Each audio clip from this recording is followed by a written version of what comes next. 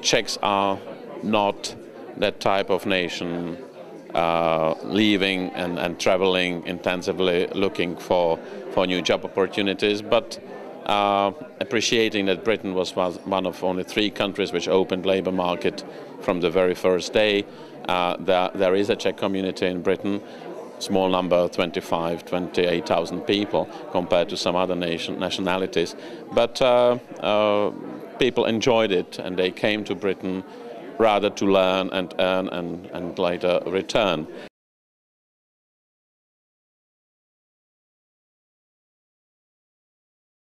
I think possibly today there are going to be a lot of issues raised by women who are in business that we very much hope that the Commission will actually address.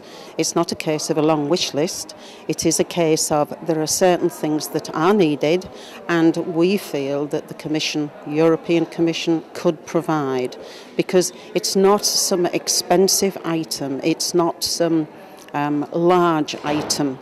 It is more friendly support, it's more, women like to be able to network.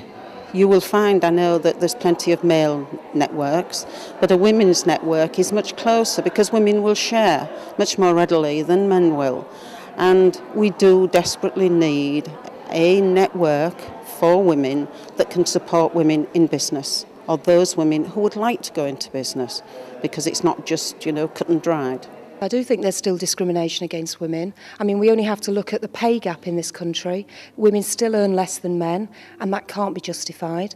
I think there have been huge steps to try and deal with this, but there's still a lot more to do.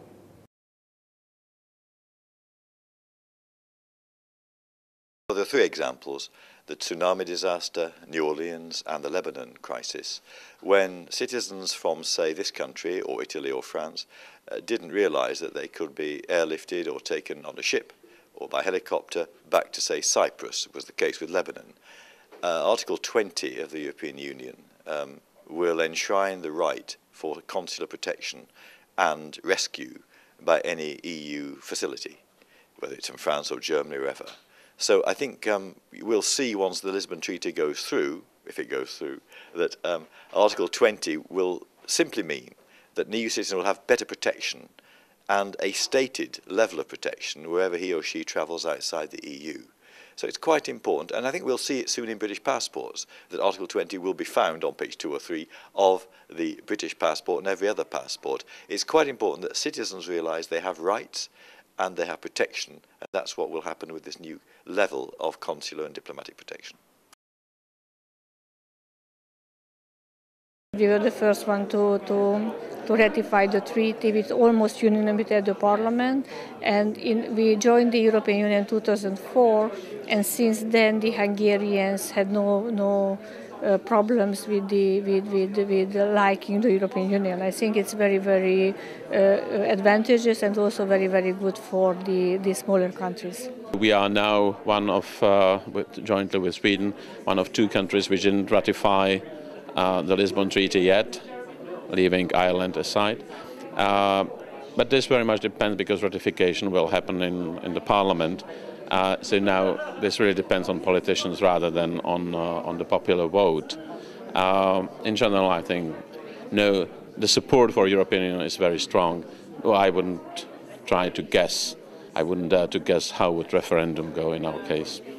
If you look at many of the reforms that it contains, a large number of them were contained in the long list of reforms that were contained in the constitutional treaty beforehand. So there is an overlap, absolutely, and some people have said, oh, it's as high as 90%, so it's the same. Well, no, 90% isn't the same as 100%. Human beings and mice are 90% identical in their genetic makeup, their DNA, but the 10% difference is rather important. Well, of course it's not so easy when you've got such a massive anti-Europe press, more so than in other countries in the EU. But the only way we can do it is to promote it and to have sort of presentations and let people know what it's all about.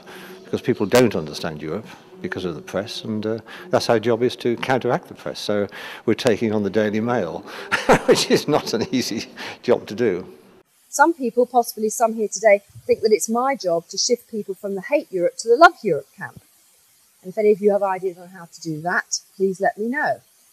I'd like to ask the most passionate supporters of the EU whether they've had any luck, particularly the British students here, in persuading their family and other friends that that's the right approach, and that they've got their family to sign up to the glories of the Brussels institution.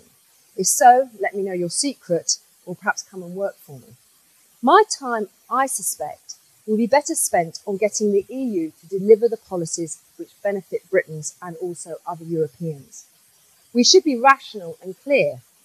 We like some European policies, we don't like others, and we will work to change them. Britain, of course, is renowned for having its adversarial system of politics, with government and opposition, usually single-party majorities, the shape of the House of Commons. You face each other 2 sword lengths apart. And many issues become highly partisan in that way, and oppositions feel that they're obliged to oppose anything the government does.